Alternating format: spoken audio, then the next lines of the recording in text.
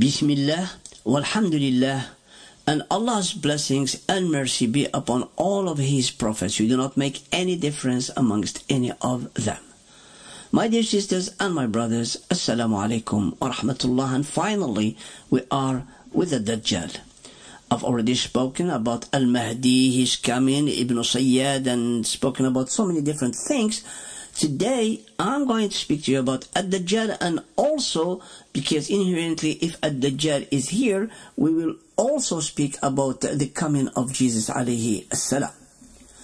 Ad-Dajjal is a topic that every believer out there has heard about him in a way or another, or just because people talk a lot about this Dajjal. The matter of Ad-Dajjal itself and Al-Mahdi and everyone else has become part of Islam, and in the court of the believers it has become that if you do not believe in Ad-Dajjal, you are not a Muslim, you are not a believer, when in fact this is not true. And because people don't read these days, they just consume Islam through listening. They tend to fall at the mercy of whoever is talking to them. And if that person has an agenda, then they also fall under that agenda. If the speaker is an Azhari Sheikh from Egypt, he will talk to you about Ad-Dajjal or any other subject with whatever the institution, the organized religion body of Al-Azhar agrees and likes. If he is a Salafi, then he will talk to you with what the whole Wahhaabi organized religion that is in Saudi Arabia today, in the Arabian Gulf, and whatever that body agrees and accepts as Islam, then this speaker will talk to you with that in mind. If the speaker is a Shi'a, he will also talk to you with whatever the whole Shi'a think is all about the Mahdi and all the events that will take place. Of course, if someone says to them they don't believe in a Dajjal, myself, I don't believe in a Dajjal, and even though when it comes to the Quran you have done nothing, absolutely nothing wrong, but to them they will take this argument and escalate it differently. They cannot tell you it is haram not to believe in a Dajjal because they can't prove that. They take another route, and that is Ad-Dajjal has been spoken about by the Messenger of Allah. If you reject Ad-Dajjal, that also means you reject the Hadith, the Sunnah. And if you reject the Hadith and Sunnah, then you are a kafir. And you can apply these escalating arguments pretty much in anything.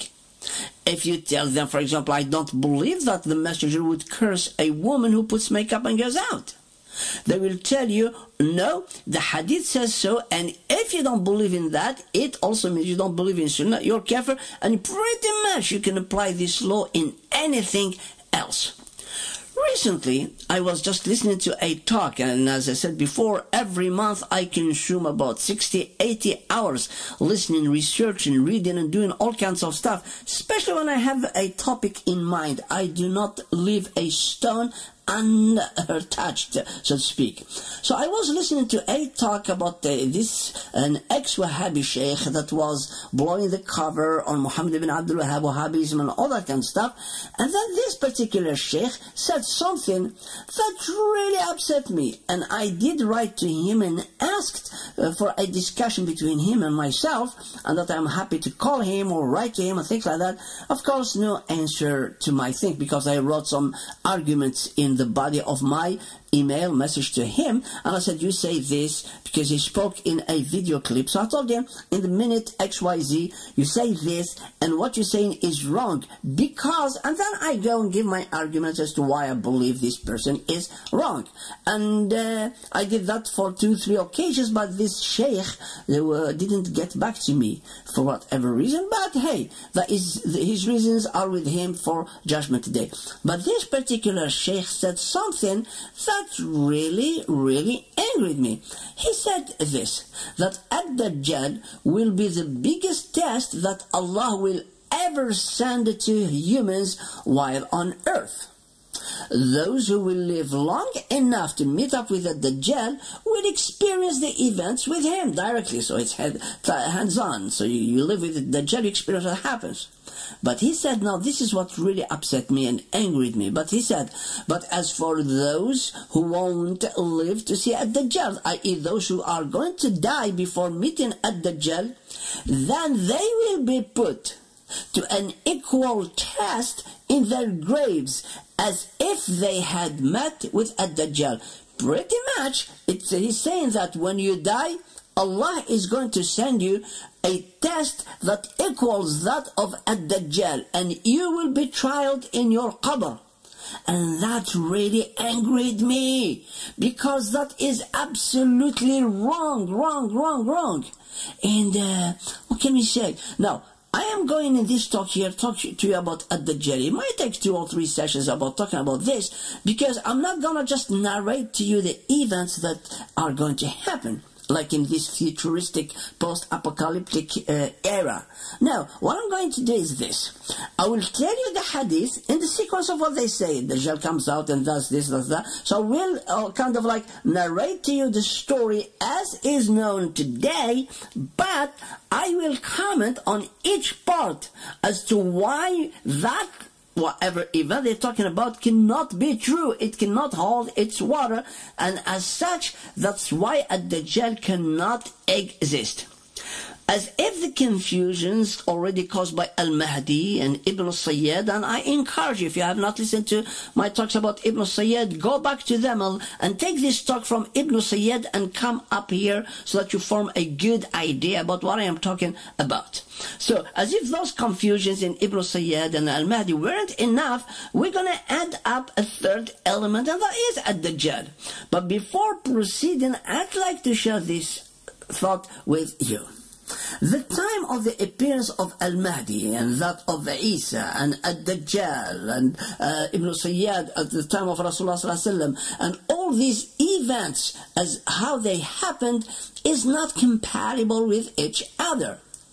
I would have loved seeing a movie scenarist from Hollywood take the best top movie maker and give him the events, how Al-Mahdi will appear, how Ad-Dajjal will appear, how Isa will come, and how this and how that, and this scenarist, the best, will scratch their head, because the timeline of the events is not compatible, and you will see this as I proceed through this talk. By now, you know very well that our men of religion are dishonest, and they really are dishonest.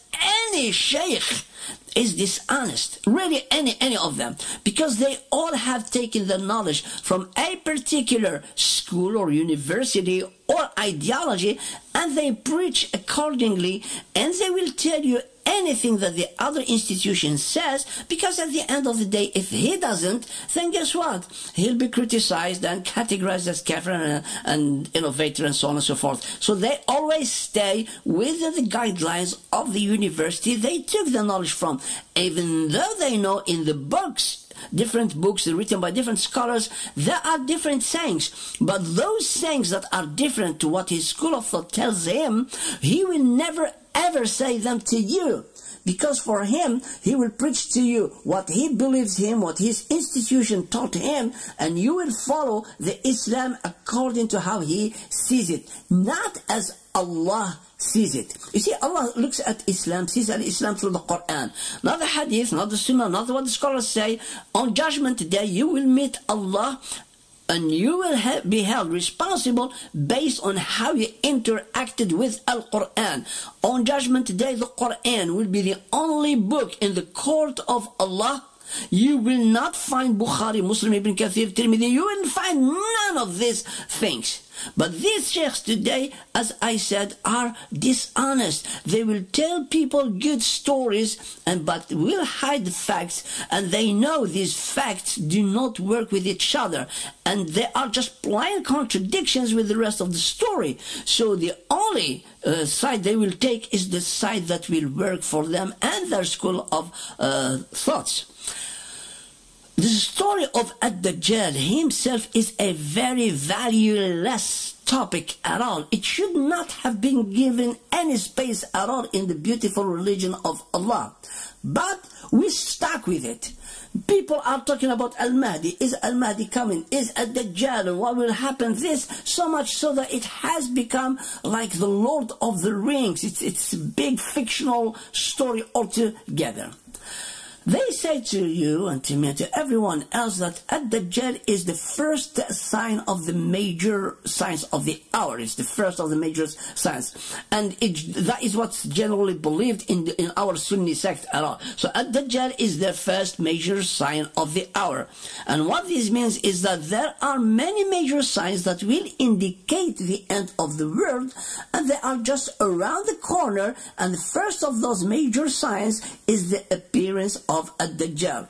The belief has been reached by following what Ibn Hajar deducted and believed in. So we go back again to Mr. Ibn Hajar. And just in case you don't know who Ibn Hajar is, Al-Asqalani, he is a Sunni scholar. However, his aqidah, as the Salafi would like to call it, he is an Ash'ari. An Ash'ari is a hated sect in the Salafi world, just like An-Nawawi and many others. But because An-Nawawi and Ibn Hajar Asqalani have been approved by the scholars' body back 6-7 centuries ago, well, guess what? The people of today cannot reject them. So, and I heard this with my own eyes, a big Salafi Sheikh, it's a Wahhaabi discussed as Salafi, was asked about Ibn Hajar Asqalani. They told him Ibn Hajar Asqalani has got the wrong belief. He is an Ash'ari. How can we in the Salafi world give him such a high praise?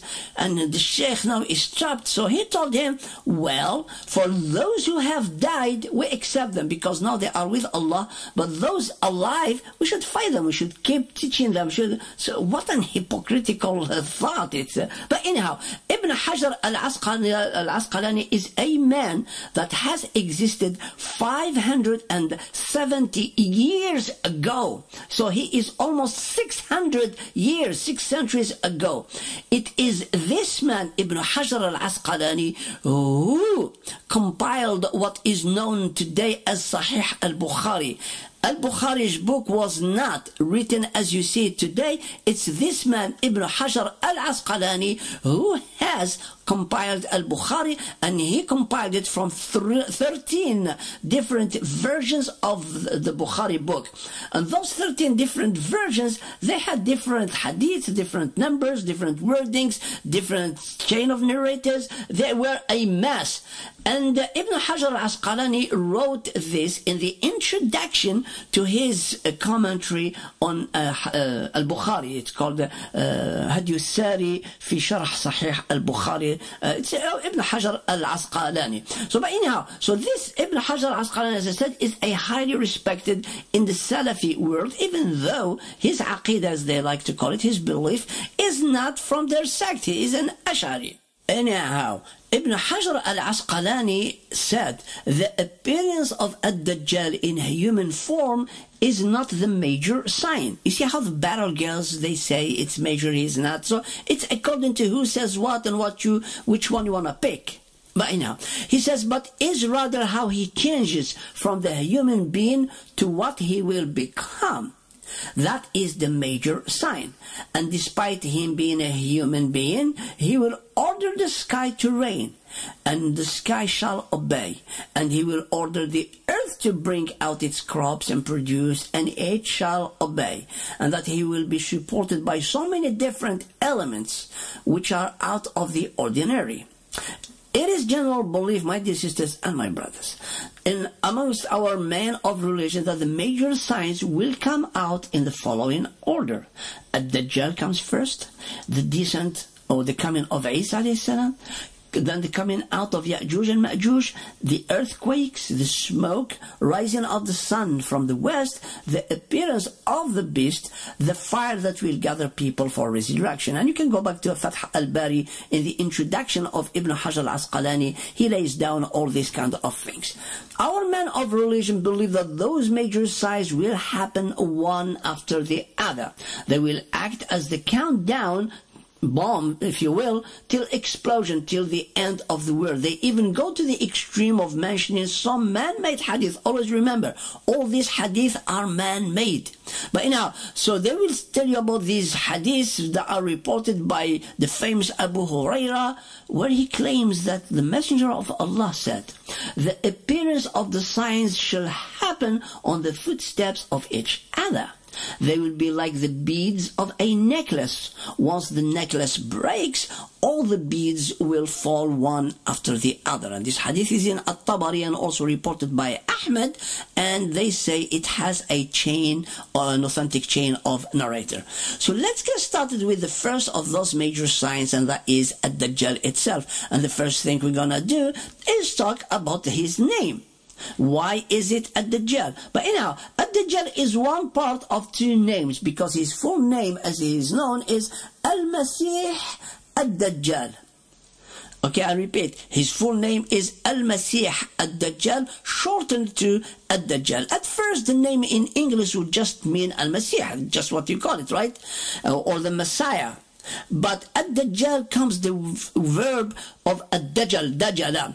And Ad-Dajjal is the act of covering lies and deceit with good acts, with the intent of hurting others. The closest interpretation of his name is a con man. So instead of saying Ad-Dajjal, you can say the con man, and you are not very far at all.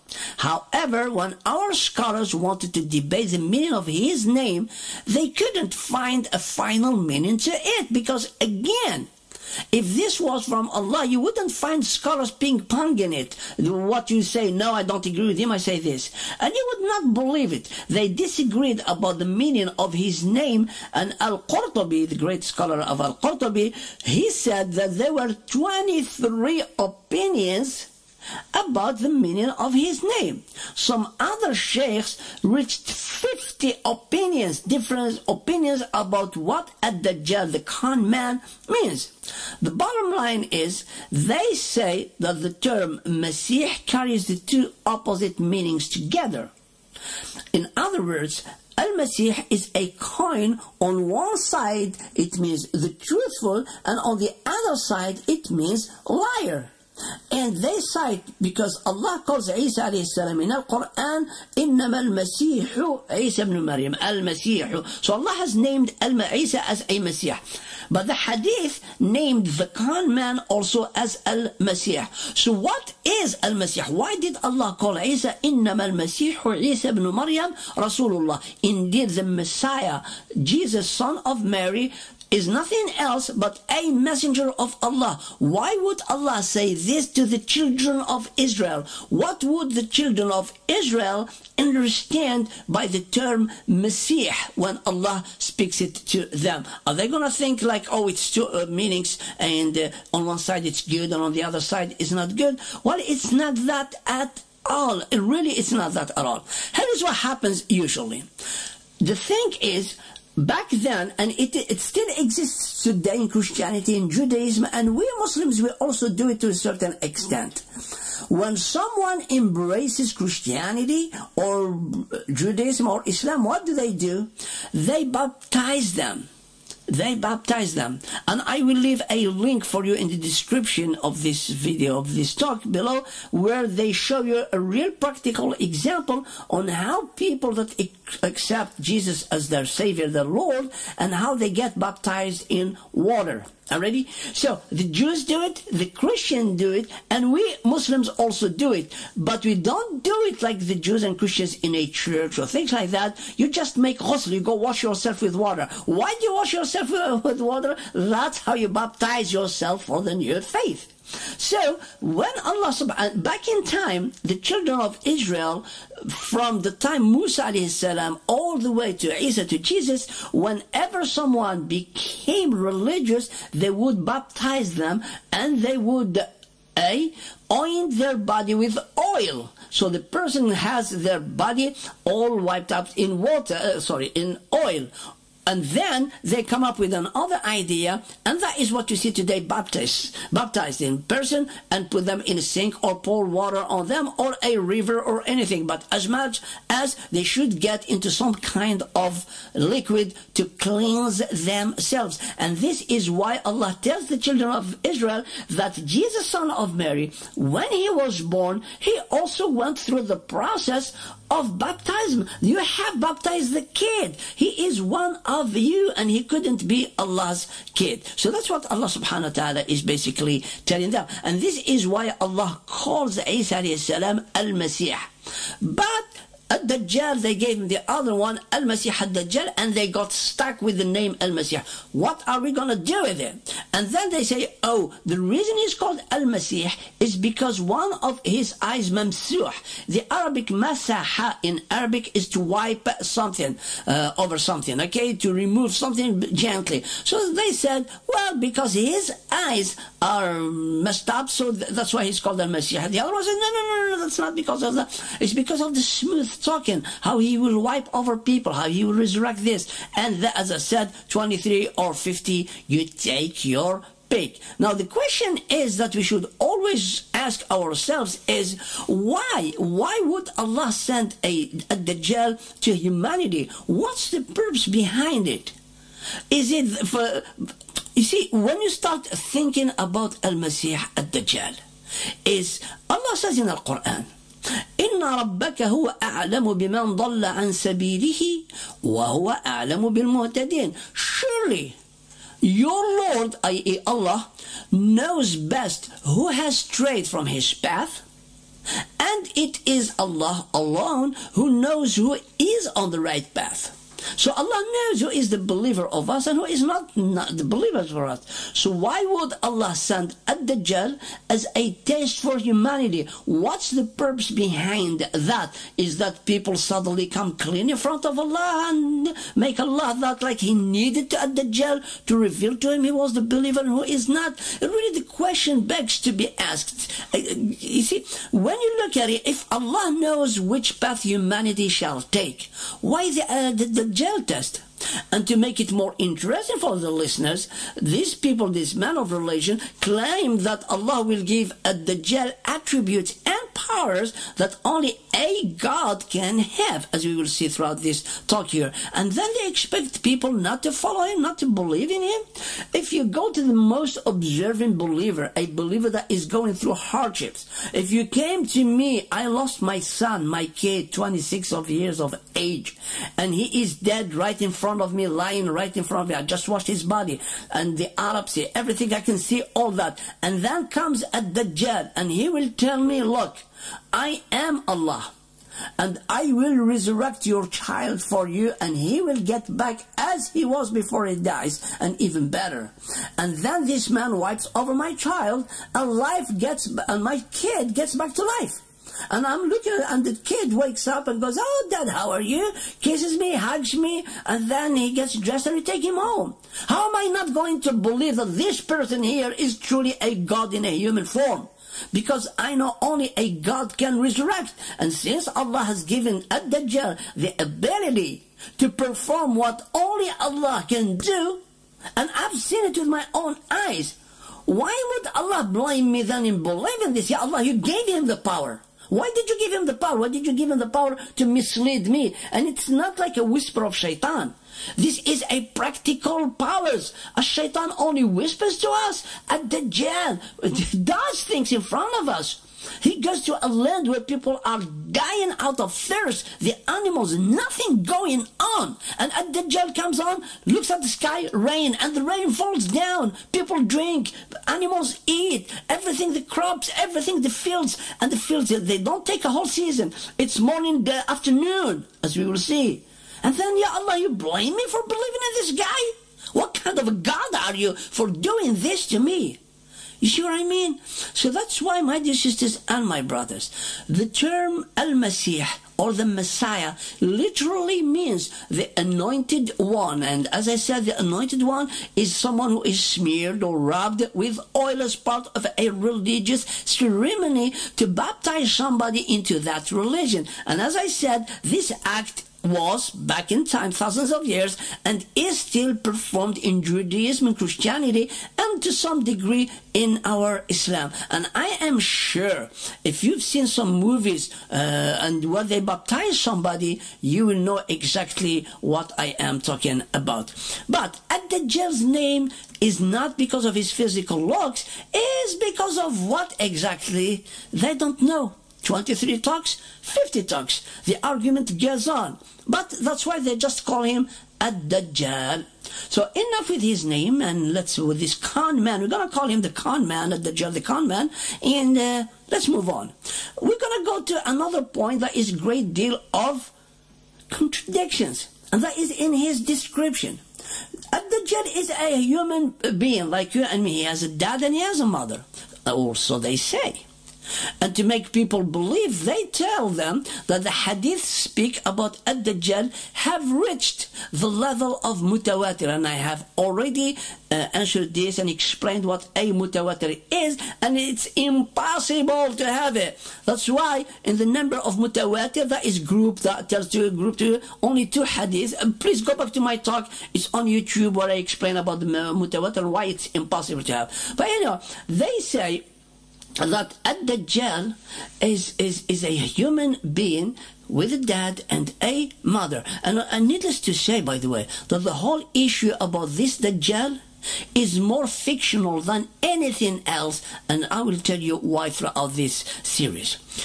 They tell, or the men of religion tell people that the hadiths are authentic and are here to introduce Ad-Dajjal, or the con man, to people, and also warn them of his mischief, so that when he appears, they will recognize him and will not follow him.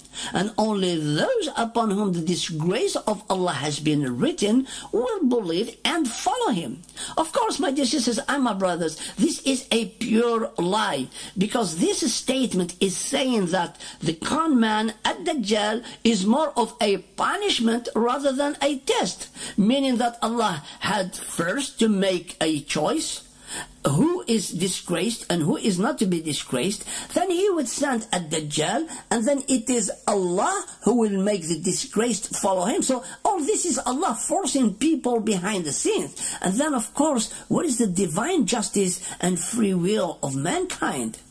And I'd like you to note here, my dear sisters and my brothers, and as you already know, I don't believe in any of this fictional nonsense, and you can already start to see the contradictions and differences of opinions about this fictional entity, and the same can also be said about all those humanly invented major signs that are to come, and I will explain to you as we go along. If scholars themselves, and for the last 14 centuries, could not agree on the meaning of his name or his description or his doings, how are people at the end of time ever going to remember this madness? If it was mentioned in the Quran, good. But this is not in the Quran. It's a battlefield out there. And if Allah is going to end the world in 50 centuries from now, and with today we've got 23 arguments and 50 arguments just about his name. Yeah, I will tell you all the contradictions and fights between scholars about his descriptions, everything about this man, the con man. How are people 50 centuries later going to ever remember all this madness? So let's move on to his description now, and we're going to start fighting what he looks like, really. They claim, when I say they claim, I'm talking about the men of religion, the people that talk to you, anyone that claims that Dajjal will come. They will tell you that Dajjal will be a young man, white, and he'll be short. He will have curved legs. He will have bushy and fuzzy hair, pronounced forehead, a wide neck, his right eye erased, and by erased they mean the eye won't be pronounced. It won't be out there like you would see a normal eye. And then they say, as a whole, it'll be just like a normal, regular eye, just it will have a skin covering it up. And that the skin will be like a dried grape, while his left eye will have a thick skin over it, and between his two eyes is written Kafara, the letters K-F-R, Kafara, meaning disbeliever. This description seems like a pretty conclusive one. However, there are millions of people who would fit this description exactly, with only one difference, the writing between the eyes. No one other than a Dajjal can have it, but millions of people will be white, short, curved, bushy, fuzzy hair, pronounced forehead, and the eyes and things like that. Now, let me bring the contradictions to you. Is it one word or 3 separate letters? Some hadiths, they say, it'll be just 3 letters, K, F, R. That's what you're going to see between his eyes. While some other hadiths, they will state that will be a whole word, kafara. And when you write kafara, you will need the vowels. So it's going to be ka-fa. So in English, when there are only 3 letters, it's K-F-R. But now if we are going to say it's kafir, we need to say K-A-F-A-R. He is a disbeliever. So now, is it 3 letters? Is it one word attached? And they also say that any person out there, it doesn't matter what their mother tongue is, will be able to read the Arabic. Or that's what they are. If they can read it, then they will understand he's kafir. So what's the purpose of all this, Ya Allah? You send us this God-like human, and we gotta look between his eyes, and then we read K-F-R, so we've read his kafir. But what he does, only a God can do. How am I gonna work with these 2 things? Ya Wallahi al-Azim. However, this writing won't be of great help, as I said, to people, because the huge majority of people, as they say, will follow a Dajjal anyway, so it's no big deal. And they say, except a small portion from Mecca and Al-Madinah. Of course, when they came to Al-Madinah, they say that Al-Madinah will shake, i.e. earthquake, 3 times. The first time, it will take away all the hypocrites, and everybody will be thrown away to face the Dajjal. Imagine, you're a hypocrite in Al-Madinah, leading a life, you're not and then suddenly Al-Madinah earthquakes, and you find yourself catapulted in the air, and then until you fall right in front of a Dajjal. Oops, what am I doing here? Hello?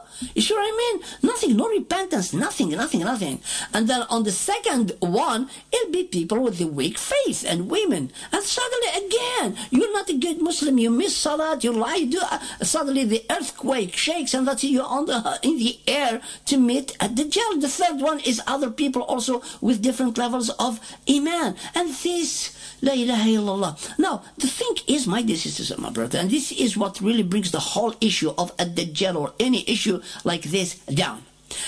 They tell you Allah sends a Dajjal as a test. Now, let's reason a little bit. What is Allah's vision here? What does He want? He wants to see who is the believer, who is not. And also, He will make people realize that this person is not a God. And when Isa kills a Dajjal, then people should turn and should believe in Allah more. But guess what? That does not happen. A Dajjal comes and goes, and humanity doesn't change. And what this shows, it shows that Allah hasn't been successful in what He wanted to do. He wanted something, He did His best, He sent the Dajjal, and He failed. And of course, this is a huge lie. There are many narratives describing a Dajjal. Each narrative builds on a clearer picture about this man than the other. So the question, but they differ again, and they contradict each other on which eye is dead. Is it the right eye or is it the left eye? Ibn Umar said, and this hadith is in Al-Bukhari, and as you know, in the worshippers of the hadith, it's authentic and you cannot argue with this hadith. But there, again, let's use the argument just to argue with them. Ibn Umar said that Allah's Messenger said, while I was sleeping, I saw myself in a dream performing tawaf around the Kaaba. That's when I saw a reddish white man with long and straight hair, and water was dropping from his head. I asked, who is this? They replied, the son of Mary, and they referred to Jesus. Then I turned my face to see another man with a huge body, red complexion, and curly hair. Okay, it's not fuzzy, it's not bushy, but this one is curly hair and blind in one eye. His eye looked like a protruding out grape. They said to me, so he didn't ask here, but they said to him, he is Dajjal. The Prophet then added, the man, okay, Dajjal, now he's going to give them a resemblance to who Dajjal resembles to. They said that the Prophet said, the man he resembled most to is Ibn Qutn, or Ibn Qatn. And this man is a man from the tribe of Khuza'a. And this hadith is in Al-Bukhari. Now, what kind of a prophet, what kind of prophet is this, who will put the life of one of his companions at the mercy of people? Ad-Dajjal looks like Ibn Qatn. What has this man done to deserve this accusation from a prophet? What has this man done to be linked to Ad-Dajjal? And then, from whom? From a man that Allah has sent as a mercy to mankind. It's like you saying to your dad, I saw today a child sex pervert and molester on the news, and he looks exactly like you. You look almost like you look like you are that man. How is your father going to take that? How is your mother, your siblings, your community gonna take your statement? If you're walking down the street on a public transport and someone comes to you and says, you know what, last night I saw an assassin, a man who murdered, blah, blah, blah, and he looks like you. So if you would not accept that, why would you accept something from a messenger? And this messenger has been praised by Allah. Allah says in the Quran, لَقَدْ جَاءَكُمْ رَسُولٌ مِنْ أَنفُسِكُمْ. A messenger has come to you from amongst yourselves, a human being from people that you know. عَزِيزٌ عَلَيْهِ مَا عَنِتُّمْ. Your suffering distresses him. حَرِيصٌ عَلَيْكُمْ. He is very anxious and very protective about you and your well-being. بِالْمُؤْمِنِينَ رَؤُوفٌ رَحِيمٌ. And he is full of kindness and mercy towards the believers. And then he turns to his companions and says, Ad-Dajjal looks like that man. Would a man with this godly endorsement and recommendation act like what Al-Bukhari claimed? The hadithic messenger is someone who doesn't care about people's feelings. He actually doesn't even care about their safety and their well-being. What if some maniac went and killed this man, Ibn Qutn or Ibn Qatn, just because he resembled an evil futuristic creature? Blessed be our messenger, and blessed the day he walked on earth, because the man that is the messenger of Allah that is in the Quran is completely different than the man that is in hadith and the books of the Seerah and so on and so on. But anyhow, I can sit here, my dear sister and my brother, and mention a number of man-made hadiths about Ad-Dajjal, but I will mention one hadith because it really will shed more light on this issue and pretty much comprehensive on the whole idea. But before going to that, let's discuss the left eye. Again, this hadith is in Muslim. Hudhayfa reported that the Messenger of Allah said, Ad-Dajjal is blind in the left eye with thick hair. And this is in Muslim. So Bukhari, Muslim. Again, now we're gonna go. So now we have a description of a man. The right, it's the blind. No, it's the left that is the blind. Maybe it's both, maybe it's not. But then we have another hadith that is now in Bukhari and Muslim at the same time, where Abdullah ibn Umar said, one day the Messenger of Allah mentioned Al-Masih Ad-Dajjal, the Antichrist, in the presence of the people and said, verily Allah is not one-eyed, but Al-Masih Ad-Dajjal is blind in the right eye, which looks like a swollen grape. And this hadith is also reported in Bukhari and Muslim. The problem with this is when Muslim reported it's the left eye, why would he report that is also on the right eye? Is it like pick and choose? To sum up, my dear sisters, this hadith in Bukhari, his eye looked like a protruding out grape. No specification of which eye. Hadith number 2. In Muslim, Ad-Dajjal is blind in the left eye. Hadith number 3, which is in Bukhari and Muslim, a it says Ad-Dajjal is blind in the right eye. In a court of law, the messenger's statement will be rejected. Someone says it's the right eye, and someone says it's the left eye. Of course, as usual, you have the hadith mechanics who will try to fix this issue. They said that even though the hadiths mentioned that the Dajjal is blind in both eyes, they also withheld that both hadiths are authentic. And this poses a real problem. Ibn Hajar, again, Ibn Hajar al-Asqalani, the great one, what do you know about Ibn Hajar by now? He holds the opinion that the hadith in Bukhari, which holds that Ad-Dajjal is blind in the right eye, is stronger than the hadith of Muslim, which says it's the left eye. Of course, this is his opinion. Many other scholars, they say, no, you're wrong, let's do something else with it, and they went. Al-Qadi Iyad, again, another man that existed 870 years ago, said, both eyes of Ad-Dajjal will have problems. This is like, he's a good mechanic. Now this man, so because both narrations are authentic, so right, left, you have to accept them, so we're going to say, both of them have problems. One eye is blind and the other is covered with a thick skin. Of course, with this kind of fixing, the rest of scholars jumped on this explanation and they stopped talking about this issue, even though the hadiths remain problematic, because if they were a revelation from Allah, then we have a serious problem, because Allah doesn't know what He's telling us. It's the right and the left, and then we get confused and we try to solve them by ourselves. So it's either Allah doesn't know how to pass authentic information to us, or that His messenger isn't good enough to relate to us the information given to him by Allah, or those who have heard it from him weren't good enough to transmit the information to us. In all three situations, the information itself must get rejected. And in all cases, we have a huge problem. So we don't know it's the right or the left. Ad-Dajjal, they tell us, has no progeny. They say that Ad-Dajjal is sterile and won't be able to have kids. Yet, when they said that Ibn Sayyad was Ad-Dajjal, if you remember, Umar Ibn al-Khattab swearing and a group of companions agreeing that Ibn Sayyad is Ad-Dajjal, he had a son, a pious son, a scholar of the followers of the companions. Please go back to my talk on Ibn Sayyad to get a better idea about this point and other points. So is Ad-Dajjal Ibn Sayyad? No. Does he have kids? No. It's a mess.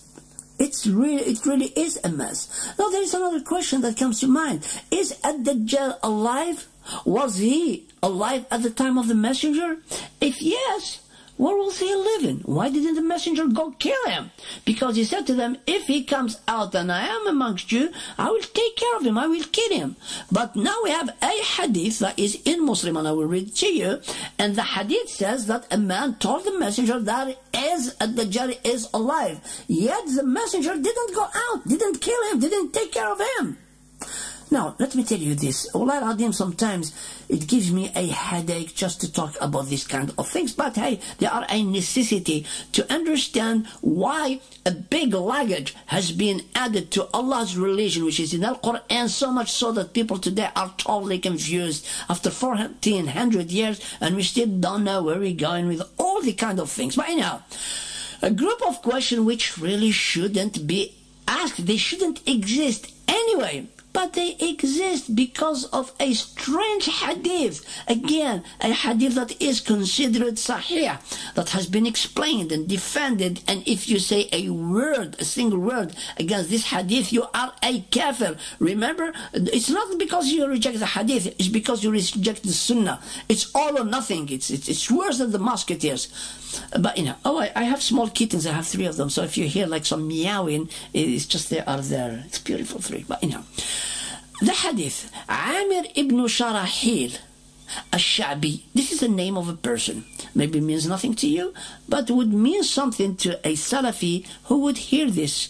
And he says, this Amir ibn Sharahil al-Sha'bi reported that he asked Fatima, daughter Ibn Qais, the sister of Al-Dahhak, Ibn Qais. She was amongst the first immigrants to Al-Madinah. So because she was the first immigrant, you gotta take her words seriously. Amir told her, tell hadith which you had directly heard from Allah's Messenger without mentioning any extra link in between you and him, i.e., the woman must have heard it directly from the Messenger to this man, Amir. Okay? So, she said, okay. She said, very well, if you like, I am prepared to do that. He said to her, well, do it and narrate that to me. What I'm reading here is a translation, but in Arabic it goes like this. It's a scenario for a movie in Hollywood. I'm gonna tell you, please, to tell me. They just needed to add how she was dressed, what she was sitting, and the lights and whatever, and to make the good movie. But anyhow, he said to her, well, do it and narrate that to me. She said, one day I heard someone making an announcement to go to the Messenger's mosque for Salah. So I set out towards the mosque and observed prayer along with Allah's Messenger. So it's a woman who heard someone calling for Salat. She went there, and at the time of Rasulullah, my dear sisters, there was no adhan. Adhan, as you know, today the call for Salat is an invented act. At the time of Rasulullah, it was some people calling just, oh, it's time for Salat, and people kept track. There was no adhan. And this hadith and many others show that, but it's just, again, Muslims today consume Islam by listening. They don't read, they don't research. But anyhow, so again, she heard somebody, so she wanted to perform a salat, and she said, I was in the first row of the women, which was near the last row of men. Why would she say this to a man who already knows where women are? But you know why? Because the scholars who wrote this hadith in the 3rd centuries wanted to specifically add extra information which serves their school of thought about how women should be with men. Alright? But anyway, let's go on. We need a hadith here. When Allah's Messenger had finished his prayer, he sat on the minbar smiling. Now, I wanted to picture this. Rasulullah, assalamu alaikum, assalamu alaikum. People remained sitting. Then he went and sat on the minbar and he's facing people, smiling with a grin on his face. And then he said, every worshipper, remain sitting in your place. And then he added, do you know why I asked you to assemble? Now, if it was time for salat, well, people know exactly that. But if not, then they assembled. They said, Allah and His Messenger know best. This expression was true when the Messenger was alive. Now that he is dead, it's only Allah knows best. He said, by Allah, I have not made you assemble to give you good news or to warn you. And this is a lie. I swear to you, it's a lie. Because Allah has said in the Quran that He only وَمَا نُرْسِلُ الْمُرْسَلِينَ إِلَّا مُبَشِّرِينَ وَمُنذِرِينَ. And we only send messenger either as warner or giver of good news. And that's what a messenger does. If he talks to his people, it's either to warn them or to give them good news. But here they say that the Rasulullah ﷺ said, I did not assemble you to give you the good news or to warn you. So what did you get us, Ya Rasulullah? Why did you give us this? What he gets, it's rather to tell you what Tamim ad-Dari. Tamim ad-Dari, this man was a Christian before he embraced Islam. So, and he's telling the messenger a story, an event that took place before when he was Christian. And he's telling it now to the Messenger of Allah. And when the Messenger heard it, he wanted to relay, he wanted to endorse it and give it to the people. So he said to them that, okay, he told me something which agrees with what I once told you about Ad-Dajjal. Okay, so Tamim ad-Dari is going to support now what the messenger has said about Ad-Dajjal. And by the messenger telling people what Tamim ad-Dari said about Ad-Dajjal, the messenger then endorses and says it's true what Tamim ad-Dari is telling. So it's two-way really. He told me that he once boarded a ship along with 30 other men from Lachem. Lachem is a place, okay? And Judam, two places just like you say London and Oxford or New York, and two places together, smaller villages. As they were sailing, the sea became unsettled, and the ship was tossed about by waves for a whole month. I wanted to picture picture this dramatic thing. 30 men, the sea gets angry and keeps throwing them for a whole month. 30 days the sea is angry. I don't know where these people were in, I don't know, really. But anyhow, when the waves came down and calmed down, they found themselves near an island. The sun was about to set. So they boarded small side boats and entered the island. It's like the Titanic. You have the big ship, you've got small canoes and things like that in case of emergencies. So here we have 30 people, 30 days at sea, and they make it to land. There we found some sort of a beast with long, thick hair. And because of its thick hair, they could not distinguish its face from its back. They said, "Who are you? Who can you be?" Now, I want you to imagine this. You come to an island and you have a monster facing you. When you look at the monster, you do not know if you're looking at the back or the front. Everything is covered in hair. And then you talk to it, "Who are you? Hey, you! Well, who are you?" You get scared. You jump on your canoes and you head back to your ship, right? But these people are all Superman. It just the Avengers. It just reminds me. You've got Superman, you've got Iron Man, and you've got Spider-Man and Ant-Man, and you've got all this kind of stuff there. So they're not scared of her. So they ask, "Who to you? Who can you be?" Thereupon it says, "I am Al-Jassasa." Al-Jassasa, scholars again differed about the name, but they took it from Al-Jassus. Al-Jassus is the spy. So Al-Jassasa, they say, is the spying beast, the spying whatever is it.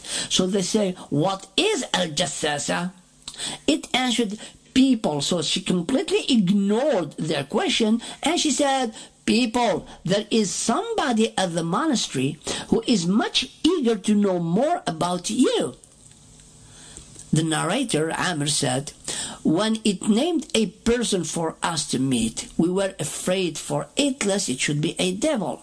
Because when she said, 'This name, Ad-Dajjal, is waiting to meet up and spoke to you,' so these travelers, these sailors, got scared. It could be a devil waiting for us.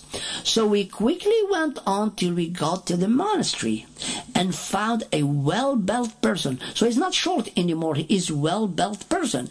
His hands were tied to his neck, and he had iron shackles between his two legs up to his ankles. So here, picture this, okay? I want you to picture this. It's really dramatic for a good movie.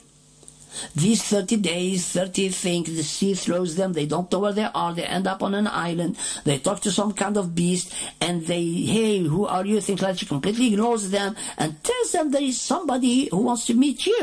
Now, how did she know who they are for that person to meet them? Does she know the unseen? Is it written on their heads for her that they come from the peninsula, the Arabian Peninsula? But anyhow, the story goes on like this. So now that they are facing with this beast, they said to him, "Woe to you, who are you?" He answered, "You will soon come to know who I am, but first tell me who you are." So now this beast actually acknowledges that he doesn't know who they are. So we said, "We are a people from Arabia, and we sailed the sea and were thrown about for a month. And we got thrown near this island. Then we get into the side boats and landed on this island, and there we met a beast." Okay, this is absolutely strange, because they go and tell him that this beast had a hair, we couldn't tell the back from the forth. And this tells you how the narrator was more entertaining people as opposed to reporting a hadith, because he will tell him, "Oh, this beast who met us with profusely thick hair, and because of the thickness of the hair, we couldn't see her face from her back, and we could not distinguish from the back. We said, 'Woe to you, who are you?' And it said, 'I am just a..." All this is in the Hadith Muslim. All this is in the Hadith, okay? And we said, "What is Al-Jassas?" And it said, "You go to this person at the monastery who was wanted, blah, blah, blah, blah, blah." This repetition is hilarious and very poor, and the Messenger of Allah never ever said such a thing. But the teller of the story is doing what? Entertaining people. And they used to do that a lot before. They would sit in the masjid, tell good stories to people like this, and they would take money from it. And it was normal thing at that time there, after Salat al-Dhuhr or Asr, someone would come and he starts, Qala Rasulullah, and people would sit down and he would narrate hadith after hadith after hadith after hadith after hadith, explaining, doing all that kind of stuff. And then when he finishes, he would pass by, take money and leave. It was common thing. Believe me, it was common thing. But anyhow, the chained person said, tell me about the palm trees of Baysan. So now, he knows they are from Arabia, so Baysan is a small part. In London, you would say, for example, Fulham. Tell me about the palm trees of Baysan, a place. We said, what kind of information do you want? He said, have these palm trees produced or not? We said, yes, they have.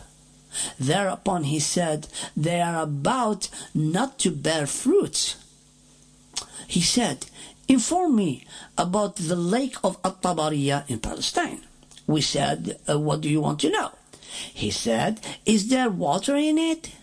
Well, he just told them the lake of At-Tabariya. Of course there is water in it, mister. But anyhow, they said there is abundance of water in it. Thereupon he said, it's about to get dry. He again said, tell me about the valley of Zukhar or Zugar. They said, what do you want to know?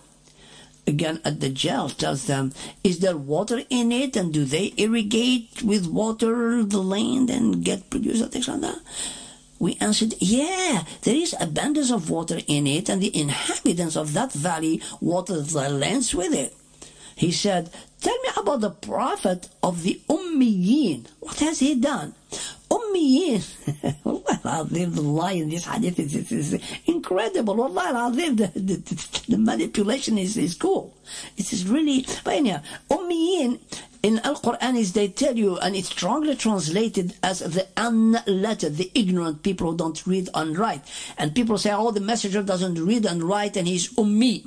This is wrong translations. Ummiyin, as Allah says it in Al-Quran, is just the Gentiles. The Jews call anyone who is not a Jew a Gentile. The translation of Gentile is ummi. That's all there is to it. So, but anyhow, when Allah said the Nabi al-Ummi in Al-Quran, he meant he was not a Jew. That's all there is to it. Allah wouldn't tell them that my messenger is ignorant, is dead ignorant, can't read and can't write, and here he's telling you Quran, because no, but anyhow, that's a topic for another day. And he said to them, what is the Ummiyin has done, their prophet? We said, he has come out from Mecca and has settled in Al-Madinah in Yathrib. He said, have the Arabs fought against him? We said, yeah. He said, how did he deal with them? We informed him that he had overcome those in his neighborhood and they had submitted themselves before him.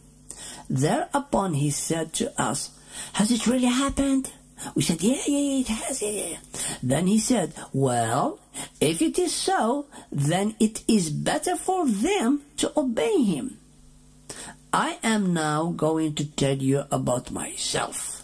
Now, I wanted to wait for it, but like for tragic effects, drum rolls and all that kind of stuff, all right? And then he tells them, I am a Dajjal. And I soon will be permitted to come out. And once that happens, I will travel the land, and there won't be a town that I won't conquer. All that within 40 nights. Mecca and Medina will be off limits to me. Those two cities are made haram, prohibited areas for me. I will not make any attempts to enter any of the two cities, because I will be met by an angel carrying a sword in his hand, ready to confront me and ready to bar my way, and there would be angels to guard every passage leading to their entrance.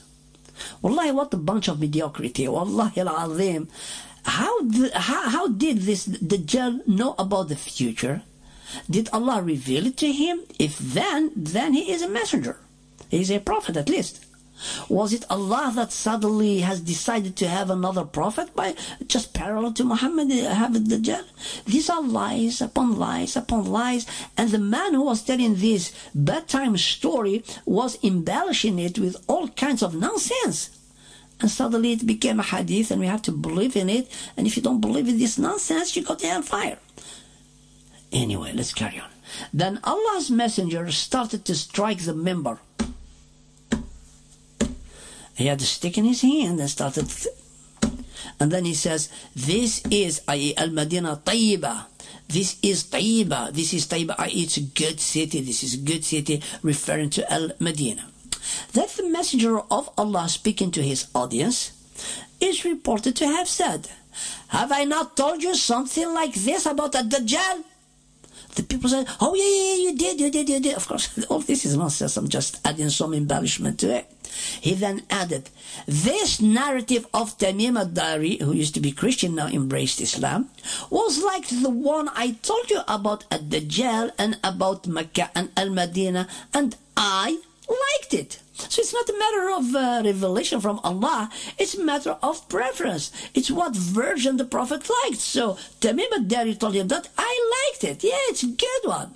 So he liked it. So isn't the hadith supposed to be revelation from Allah? If so, why did he feel the need to justify what he told them with the story of Tamim? Did he need Tamim's story to like it? But once someone starts a lie, the next lie is needed to justify the first one. And the third one is to make the second one seem right, so that the first one is something you don't dispute at all. And the lies go on. Then the messenger, they say, added, he certainly, so now that he told them all this story about the Dajjal and the island and things like that, the Prophet, they say, wanted to add his own weight. Kind of like, oh, by the way, they got lost 30 days in the sea, right? Well, I know what a Dajjal is. He is certainly in the Syrian sea. And he pointed to the east. He goes, no. Or the Yemen Sea. And he pointed to the south. No. On the contrary. He is in the east, in the east. And he pointed with his hands towards the east, towards Iran. You see, just out of his own head, guesswork. Oh, he is there. No, he's not there. So you point to the west, he's there. No, it's not there. It's actually south. No, it's east. And I don't know why, but anyhow, of course, this hadith is absolutely nonsense. And the hadith mechanics said, as the messenger said that, they said, when the messenger said, oh, it's in the west, Jibreel corrected him. And when he said in the south, they say Jibreel corrected him. And when he said it's in the east, Jibreel kept quiet. And that's when the messenger said, it's kind of like, oh, he is on the west. No, he's in the east. No, he's in the east. Jibreel, no correction. Oh, it's in the east. Yeah, it's totally in the east. Yeah, absolutely. Yeah, 100%. Isn't Jibreel supposed to bring the revelation and the Prophet speak it? Now it's the other way around. Is the Prophet out of his own head plays with the text? If Jibreel collects, no, it's wrong, I'm sorry. If Jibreel says nothing, it is Islam. Of course, all this is absolutely nonsense. This is an accusation of the Messenger of Allah of being a man who says what he doesn't even know. Even though Allah has forbidden in the Quran that whenever you want to say something, you need evidence for it. وَلَا تَقْفُ مَا لَيْسَ لَكَ بِهِ. Do not say anything, do not follow anything that which you do not have a knowledge about. Why, ya Allah? إِنَّ السَّمْعَ, the hearing, وَالْبَصَرَ, the eyesight, وَالْفُؤَادِ, the thinking, all these will be asked, will be held responsible on Judgment Day. The Prophet Muhammad couldn't have said this hadith. It's impossible. And then Fatima, daughter of Qais, added, I memorized it from Allah's Messenger. Of course, my dear sisters, we come into an end here because it's taken time. But this man-made hadith is very peculiar, very strange, and out of this world, and is a plain lie altogether. Now, listen to it, like my sisters and my brothers. A hadith with this danger, a hadith with this importance, a hadith with this Hollywoodic, futuristic, post-apocalyptic things, right? Only one woman narrates it out of the thousands of people there. I think if you tell people today, right now we have the coronavirus, right? If somebody speaks, it's everybody talks about the coronavirus. If this event really the messenger told it, the whole Medina would be upside down. No, we have one woman, one. I want you to just put one. who tells the hadith. And it's only her who memorized it from Allah's messenger. It's full of lies, hadith. It's fabrications, false claims. It's filled with evil from head to toe. And whenever a reputable man of religion challenges its authenticity or its meaning, and many have, by the way, hell breaks over their head. For example, the last known man that just challenged this hadith and refused it and rejected it was the Wahhaabi Sheikh, Ibn Uthaymeen. Ibn Uthaymeen refused this hadith, and he says there is something in my heart against this hadith and I don't accept it. And just to end this talk here, this hadith about the Dajjal and the island and all this nonsense is more of an insult to the Messenger of Allah, is more of an insult to Allah than anything else.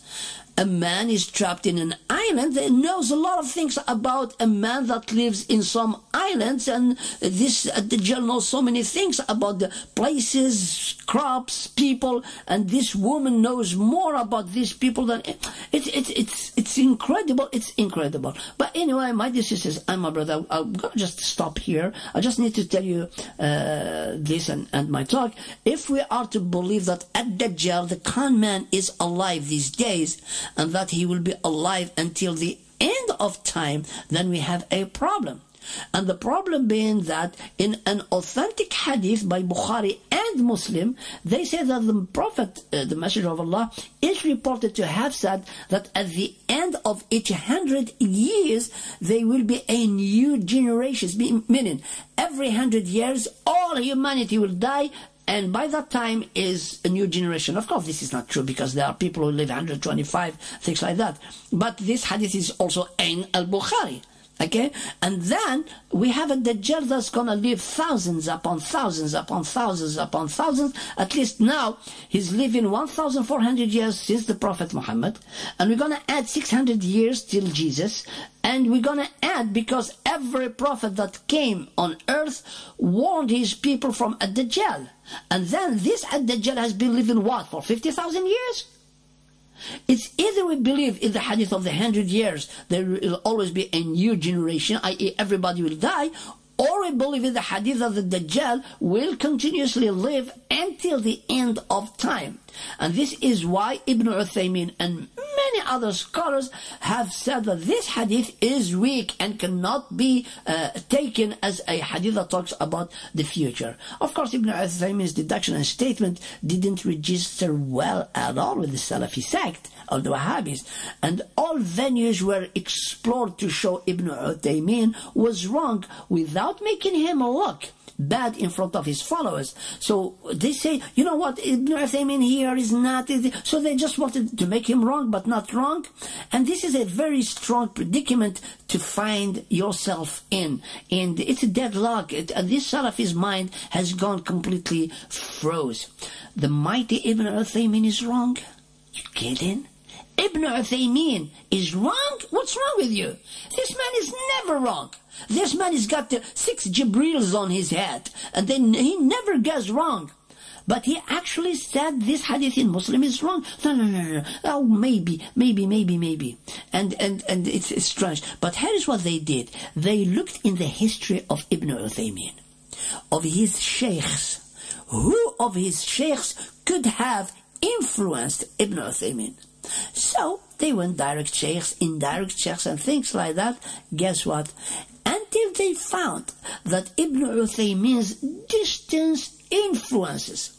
One sheikh who is very distant from Ibn Uthaymeen, a sheikh who taught another sheikh, who taught another sheikh, who taught Ibn Uthaymeen, was a Lebanese sheikh called Muhammad Rashid Rida. And this guy was born in 1865 Christian era. We are 2020, and he was born in 1865 and died in 1935. He died in the 20th century. And this Sheikh, Muhammad Rashid Rida, himself was a student of a great mind Sheikh, of an incredible Sheikh called Sheikh Muhammad Abdu, an Egyptian Sheikh born in 1849 and died in 1905 in Egypt. Now, they say Ibn Uthaymeen, who was born in 1929, and he died in 2001, and in Saudi Arabia, what they say is that Ibn Uthaymeen actually took his understanding from Muhammad Rashid Rida. And Muhammad Rashid Rida is not liked at all in the Salafi world. And for that, they blamed Ibn Uthaymeen's argument on Muhammad Rashid Rida, not on Ibn Uthaymeen. And this is how they got the messenger of Allah, Ibn Uthaymeen, out of the accusation chair. My dear sisters and my brothers, in the Salafi sect, Muhammad Rashid Rida is very unwelcomed personality. Him and his teacher, Muhammad Abdu. If you want to anger any Salafis today, I don't talk about those little kids, okay, who read 2 words and... No, I'm talking about the sheikhs. If you mention this, Muhammad Rashid Rida and Muhammad Abdu, it's like you told them, my sheikh is Iblis and Shaitan is my teacher. Yeah. Of course, this was enough for the Salafis to break Ibn Uthaymeen's opinions down. But they also know that Ibn Uthaymeen isn't foolish. He is not easily influenced person, and for that they needed to make sure that anyone that ever listens to Ibn Uthaymeen's opinion can never be influenced. And for that, what they did, they warned and hid this from people. You never hear the argument of Ibn Uthaymeen in front of people. You don't. Anyone. I just want to end up here, and inshallah next one we're going to talk about the women who will go to Ad-Dajjal, and then we carry on in this long scene of Ad-Dajjal. There is a lot to be said, inshallah, and until part 2 gets recorded pretty much soon, inshallah. I hope you enjoy this, and again, if you have any comments, anything, please do leave messages. Islam Pep Talk, you can send me messages, and if you are in my group on WhatsApp, you can send me messages. I put this information to you as I believe in, as I would love to meet Allah with. Okay, and that's it. And then you are free. If you want to carry on believing in a Dajjal and experience and say that this futuristic person is gonna come and set us free and blah blah blah, you are free to do that. All you need to do is be prepared on Judgment Day to prove why you believed in a Dajjal. On Judgment Day, for your information, you cannot have Al-Bukhari said, Muslim said. On Judgment Day, أَلَمْ تَكُنْ آيَاتِ تُتْلَى عَلَيْكَ. Weren't my ayat that are in the Quran being recited to you? And you will spend your whole eternity reading Al-Quran to Allah, and you will not find one single reference to a Dajjal in Al-Quran. This should have been enough. But people are people. The Jews played with the Bible. The Christians played with the Jews played with the Torah. The Bible played with the Bible. The Christians played with the Bible, and we Muslims, we play with the Quran, the Hadith, and we create all this mess. Until the next talk, inshallah, stay in the mercy of Allah. And again, allow me to be the stickler in the mud and openly this man invented Hadith. I don't believe in the content of Muslim as it was told, documented, the mechanics and all of that. Again, this is your brother Abdul Salam Abu Hanifa, and I pray to Allah that you all get well, do well, keep yourself well tucked away from the coronavirus, listen to all those advices, and till next time. Assalamu alaikum wa rahmatullah. If you want to join my group, please do send me a message on 07876 408735 on WhatsApp. If you want to discuss anything, argument, if you want to challenge what I said, everything, you are most welcome to it. Till then, Assalamu alaikum wa rahmatullah. What is you?